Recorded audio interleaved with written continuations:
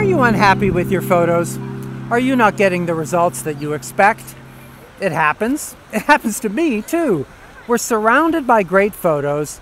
Instagram can really make you feel terrible about your own work. By comparison, sometimes our own stuff doesn't look so good. Now, it's easy to assign blame. Your camera isn't good enough. The settings are confusing. The tour bus unloaded just as you arrived. But let's face it, no one has a memory card that's full of great photos. Don't expect every photo you take to be gallery worthy. And it's fun to assign the blame for our past failures on... No. While we might be able to learn from our past mistakes, let's look forward to better photos in the future. How are we going to make sure we get more share-worthy images? Let me start with 2 ideas. 1, take more time before you snap. Many Instagrammers take a whole day to plan, shoot, and process their image, so don't rush. Have a look at your settings. Is this last night's ISO? Did I leave some filter on from the last shot? And look, no, examine the entire scene. Is there something distracting? Does that flagpole look like it's coming out of someone's head? Take the time to fix it. And 2, don't be satisfied with just one shot. That first image of Toronto City Hall captures the postcard scene. But are there other angles that would make it better? Or that tell a story? Or leave the viewer wondering what they're seeing? Maybe something to remind you of the day that you were there. Would different exposure settings improve your image? Is there a color or a filter setting that enhances this scene? Now, the more photos that you take, the luckier you're going to get. Sometimes, just before I click the shutter, I get a premonition that this isn't working. Now, it costs nothing to take it, so I do. A blank memory card is full of opportunity. Don't bring it home half empty. Now, in hockey, they say, keep your stick on the ice. In photography, keep your camera in your hand.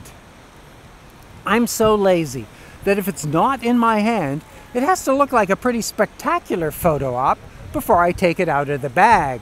But once it's in my hand, I snap up nearly everything. And like Baden-Powell said, be prepared. Reset your camera before you turn it off so that it's ready to shoot quickly. Now, let's talk about light. Look at the light in the scene. What is illuminated? What should be illuminated? Where are the shadows? What story do they tell? Can you position yourself to take better advantage? Should the light come from behind you, from beside, or from behind the subject? Should you try a shot with your flash? And then, let's talk about people.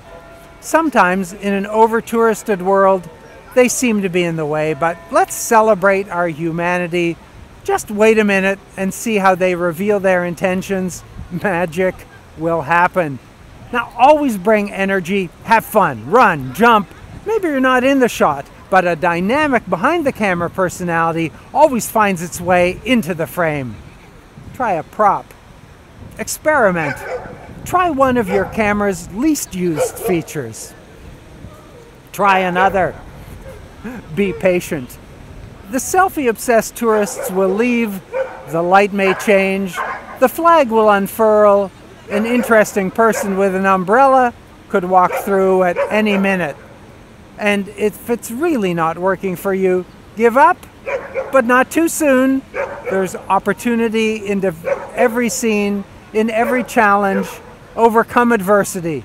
Don't let rain or clouds put you off your game. On the other hand, maybe you're not feeling motivated, whatever.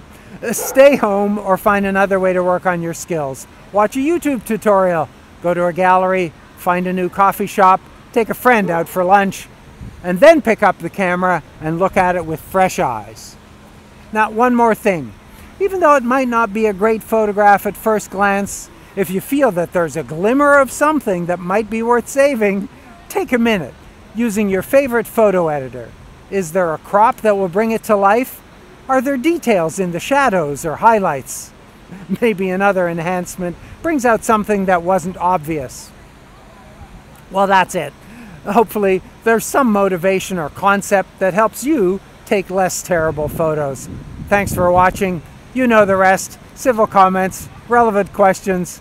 Please subscribe.